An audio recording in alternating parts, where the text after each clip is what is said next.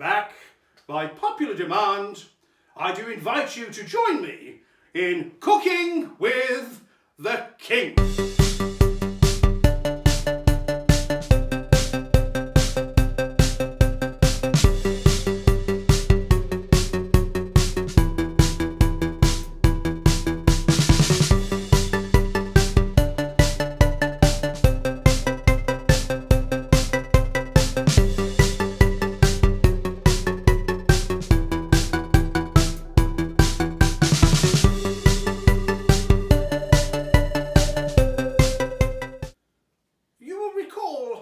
Subjects, that some days since I did advise you that whilst I'm here in safety and isolation, my man cook, a plain man cook of good standing, has gone into self-isolation.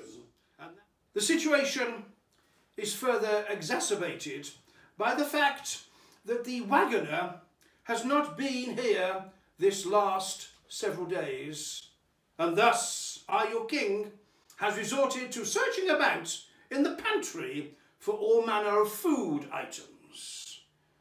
It will distress you to learn that all I've been able to find thus far are vegetables. Indeed, the recipe, the receipt I have been left is for a vegetable pottage. Now, you'll be fully aware of my views as to vegetables. That which does grow below the ground is indeed common food for common men. But these are most difficult times. We are in great straits. Armed with the receipt for a vegetable pottage, you see before you all the necessary ingredients. In truth, whatever the season of the year, you may use whatever vegetables you have to hand. Thus here you do see onions, we have leeks, we have parsnips, we have carrots, we have a quantity of spinach, and here herbs from the garden. I was in some difficulty, for I did know of the kitchen garden, but I did not know where it was, and thus I did venture forth and did find of the kitchen garden. Then there was a further problem, for I do know of rosemary and thyme and parsley by name and flavour, but I do not know them by plants. Thus I did resort to, by taste and by smell, I did harvest rosemary, thyme and parsley. We also have a quantity of oats. Now, if you are to make a pottage with the appearance of being a soup, then 2 to 3 tablespoons of oats will be quite sufficient. If, however, you do wish to make a thicker pottage that has the appearance of a fermenty, then you may need twice or even more than twice to make that said pottage. I think that this will be the first time ever your king has eaten oats. For in truth, oats is what we feed horses with. We have 2 ounces of butter, and then we have 1½ pints of vegetable stock. Here we have that modern contrivance called a stock cube. These are very much like dice, other than they have no dots. Previously I did crumble 2 stock cubes into 1½ pints of water. This will be used later. And finally we have ground pepper and salt for seasoning to taste. And now, my loyal subjects, 'tis time for the preparation. First, it is the onions. So taking the onion, and with a sharp knife, we take off the top, we take off the bottom, like so. Then I prefer to cut down to the first layer of skin. I do skin the onion like so, and making sure that none of the debris, the rubbish, the cast off skins make sure you have a suitable pot to get rid of the rubbish. Then I do cut the onion in half and taking it half into slices like so, thence half again. Similarly, cutting into slices and half again, taking all you've cut and placing in a nearby bowl, like so. Having peeled and roughly chopped 2 onions, we now turn to the parsnips. These are topped and tailed, like so. Again, remembering to remove the rubbish, and then with a sharp knife, and being careful not to cut oneself, we start to peel the parsnip. Having peeled the parsnips, as you see, I can point out here, of course, that in some receipts it will say you may leave the skin on. I must admit, the idea of eating parsnip skin is almost abhorrent as eating of vegetables. But in any event, I will cut the parsnips into rough pieces, like so.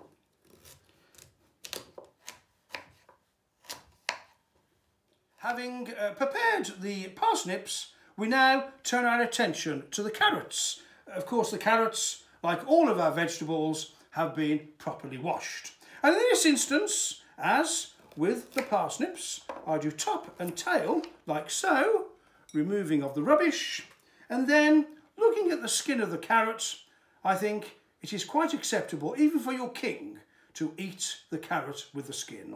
And so I will now cut into rough chunks, as you do observe, again reducing like so, placing them in with the parsnips. In this instance, we are preparing 3 carrots. Having completed the preparation of our carrots, I now turn my attention to the leeks. Now this leek was pulled only this morning. We have reduced it by taking away the dirty root, the outer skins, and the great profusion of upper leaves.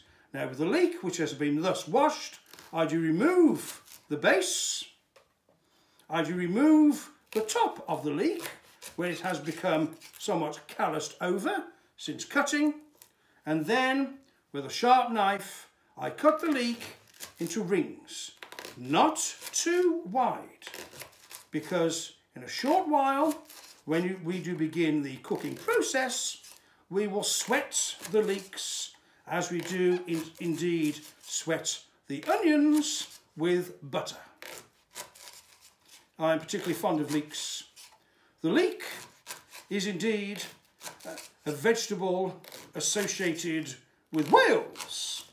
And as you will be aware, Wales is the land of my fathers.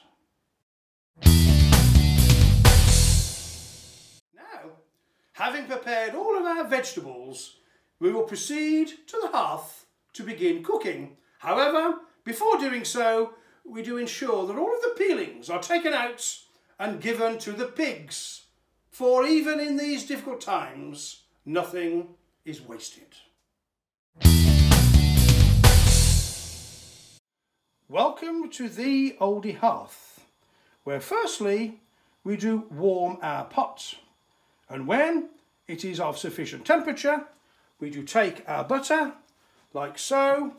We empty the butter into the pot, and then the pot being heated, we allow the butter to melt, moving it about. We do not want it to burn.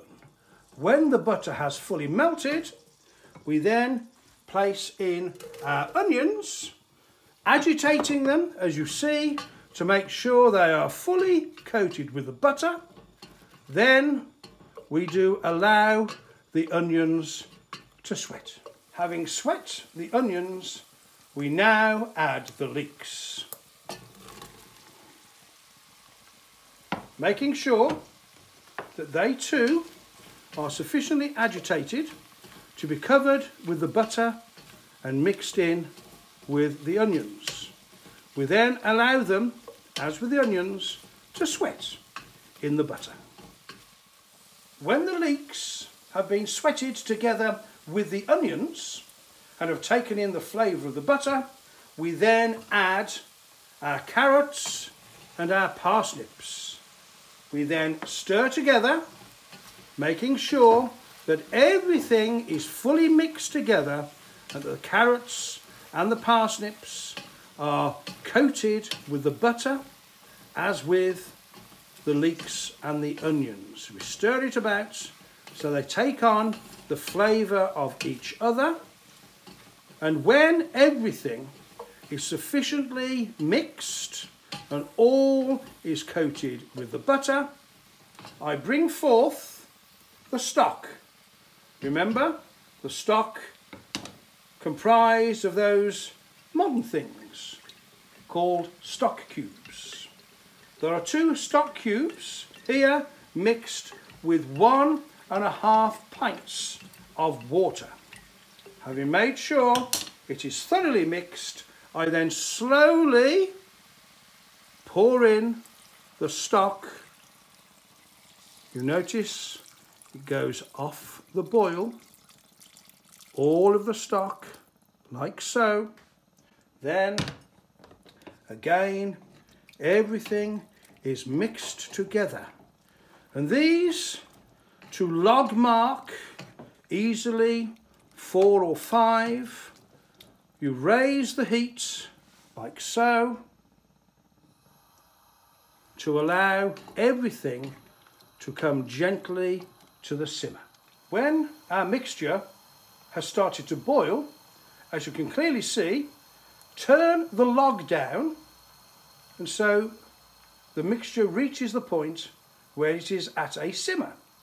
Then we add our herbs. Here, 2 to 3 tablespoons of parsley mixed in, closely followed by approximately a tablespoon of rosemary and a tablespoon of pulled thyme into the mixture like so. Again, all is thoroughly mixed in. And finally, before we leave our pottage to simmer, we add our seasoning. We have ground pepper and salt, which we add to flavour, like so.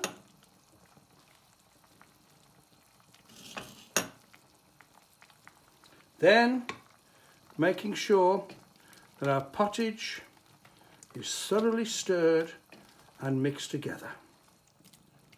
We then leave it to simmer, looking every so often until we reach that point when the vegetables have become soft.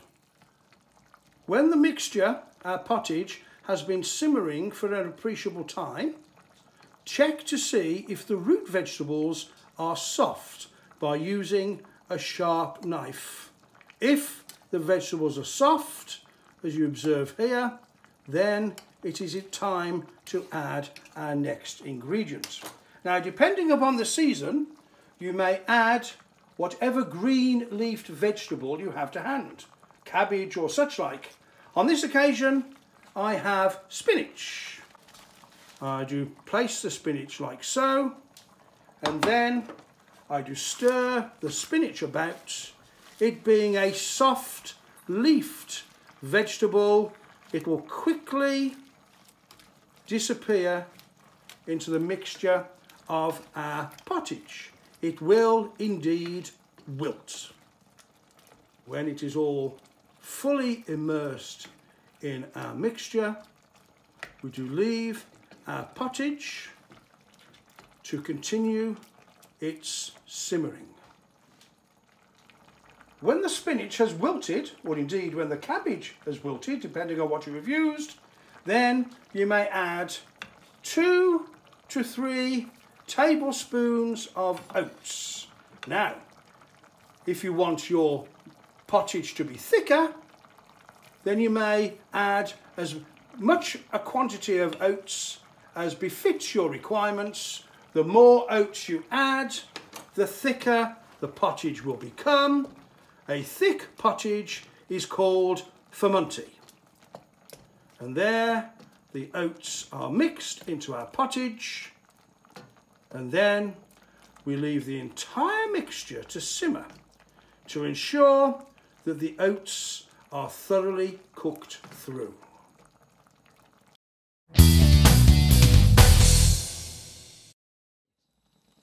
And there you have it, my loyal subjects. A splendid vegetable pottage. When the oats are cooked through and when all the vegetables are nice and soft, then you may serve, and of course then re-season to your own taste. Now I'm going to take a portion of this to try it.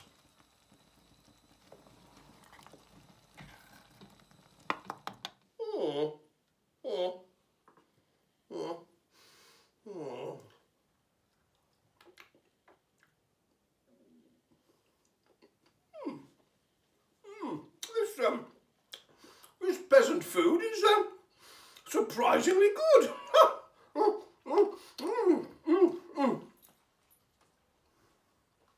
But no, eating of vegetables alone, peasant food,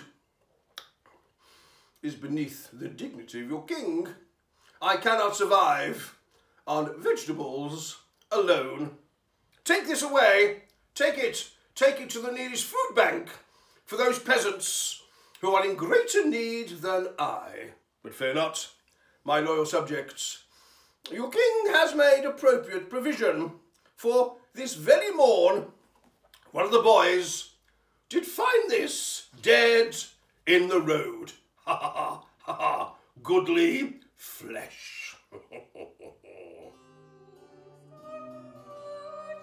Thank you for watching my video. If you have not already subscribed, then please subscribe below and click the bell if you wish to be advised of new videos. And please don't forget to like this video and to leave a comment below.